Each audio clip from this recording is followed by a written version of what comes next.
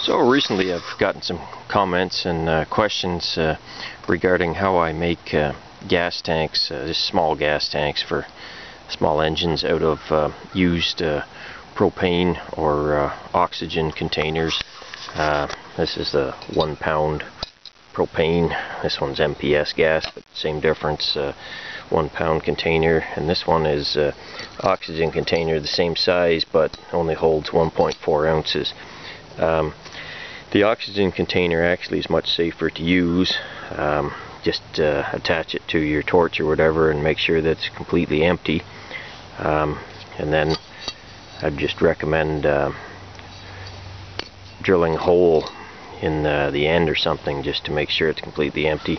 I tried cutting one in half one time, and just the residual oxygen inside caused a little blowtorch effect there that ate some of the wall edge away. But anyways, so the first thing of course here is safety.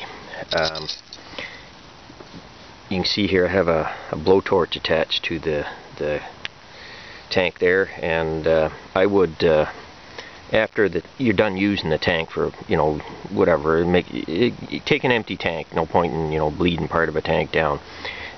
Attach your torch to it, open the valve up, it'll do a little hissing maybe, but then just leave it for like a week somewhere outside, and that's a safe area to bleed propane etc. into, because you don't want anything in the tank. You want it completely empty, so there's no smell.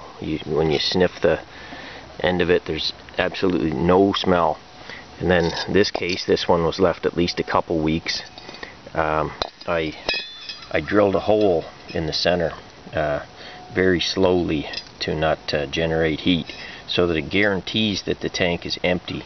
Because when you start cutting and welding on these things, you make your first cut, it's going to be sparks. You don't want it to blow up on you. So the safety is the #1 thing here. I don't want anybody getting killed trying to do this. And like I say, the oxygen tanks are much safer because of course oxygen isn't flammable. But once again, you have to make sure the tank's empty, or it can have a little bit of a blowtorch effect there. But nothing as severe as a propane tank or an MPS gas tank blowing up on you. So it has to be empty. So leave it sit for like a week. Don't take any chances on the tank not being empty. And as I say, drilling a small hole in it is a good idea. But you got to drill slow. You don't want to generate enough heat that when it punches through the inside there, you don't want any heat or spark or anything from the drill bit, because once again it's all about safety here. So I have a tank here that's been cut apart. The wall in it's only about 32nd of an inch thick, 32 thou is what it measured at.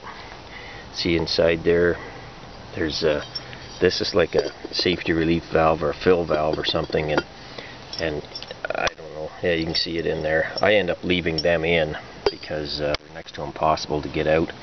And to cut the filler neck off of this, it's about the thickest part on the whole tank. So anyway, I'll end this section for now. So here's the warning. I say cutting or drilling an empty propane tank can be very dangerous. Let the tank sit outside with the valve open for at least a week, with a torch screwed into it or some way of bleeding off the propane. Then remove the torch and push in the valve with a small screwdriver while you're wearing gloves and a safety eye shield. This is to just guarantee that there's no propane in it and that the valve hasn't messed up, and etc.